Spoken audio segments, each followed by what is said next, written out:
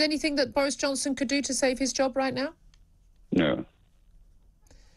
Was there anything he could have done a few months ago? I doubt it. I think that the characteristic of Johnson's premiership has been a disregard for the truth. And in the end, you get caught out. One incident after another, there is bound to be a moment when something snaps. And that's what's happened. It all started with Brexit, which was based on a pack of lies. I know you personally don't agree with that, but the public now do agree with that. No, they don't. And as you know, I coined a phrase, if Boris goes, Brexit goes. And really? So we're going to rejoin the EU if Boris Johnson goes? We will now seek a close... Well, we will... this opens the door to the beginning of a new European journey. It's one of the curiosities of politics is that Keir Starmer, obviously reading the political situation, made this ridiculous speech about Europe the other day. And of course, then Boris is in deep trouble. If Boris goes, Keir Starmer is out on a limb as the most anti-European party in the next election. Anyway, that's his problem, not mine. Do you genuinely believe? I mean, you've been a party grandee for a very long time, and you and I certainly we've never made any secret of our differences on the issue of Brexit. But you honestly think that anyone who is advocating going back into the EU or customs union or single market, anything like that, with all that entails in terms of immigration and control from Brussels, you think that any of those candidates who would run for leadership if Boris goes, if and when he goes, would have a chance of winning with the Tory party membership? I'm not sure you've met many Tory party members lately. Well, the public opinion polls are quite clear, but it's not party membership you should be talking about. It is the Scots Nats in Scotland. It is the Lib Dems in the south. They don't get a say on who the next Prime Minister is. No, I'm not going to say that, but I'm merely telling you that Brexit is a disaster which is unfolding. And if you throw in Northern Ireland, you realise that the SNP, Sinn Féin has now become the largest party, and with the Scots Nats in Scotland, and the economy looking very sick for the next 12 to 18 months, the Brexit saga is the underlying elephant in the room.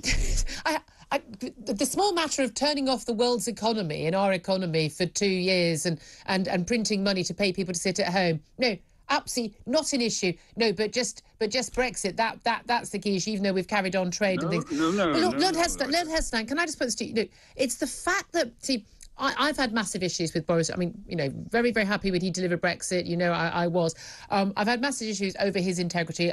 I'm furious about Partygate. I thought he should have resigned over that. Made no secret of that as well. The Chris Pincher affair, it just all carries on for me. But ever since last December, as far as I'm concerned, that's it. It's over for me and Boris Johnson. But there are many people who'll say they'll put up with Boris Johnson, lack of integrity or not, and I don't think anyone seriously thinks he does tell the truth about pretty much anything, because of people like you, because of Ramonas, with all due respect, not Remainers, Ramonas, people who would like to basically undermine that democratic vote from 2016. And they think if it's not Boris Johnson, it's going to be someone who has the same views as Lord Heseltine, and they're going to try and undermine Brexit. You're one of the reasons why he's in office.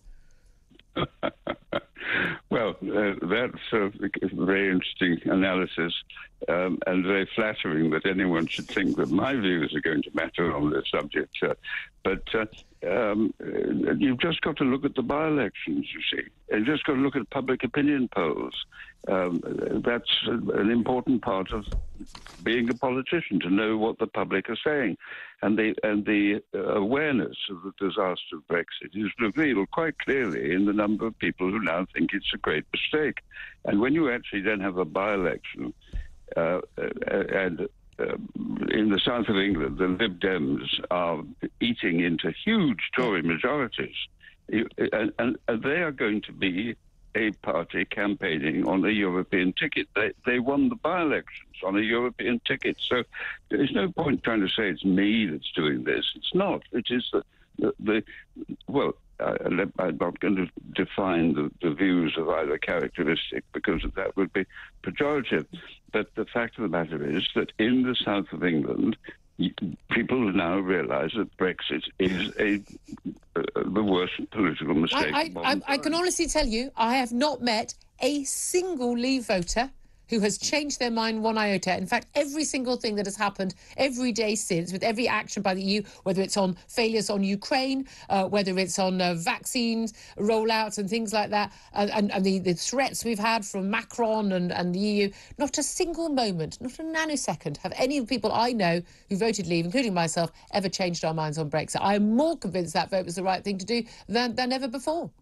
Well, look, I'm not going to describe my opinion about your views. Oh, no, do. I think, no, Michael, I think we all want to hear it. Come on.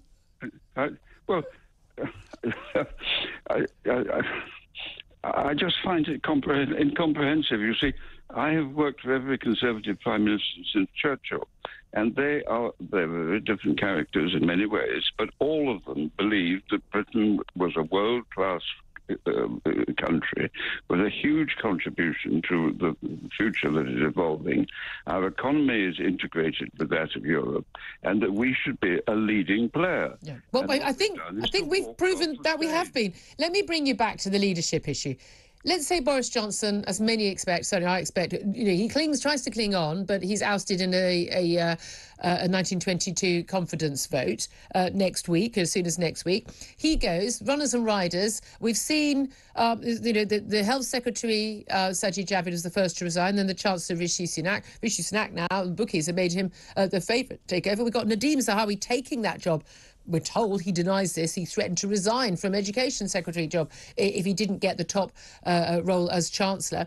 As someone yourself who's basically never became leader of the party, partly people say it's because you were the one who wielded the sword, attempted to wield the sword against Margaret Thatcher.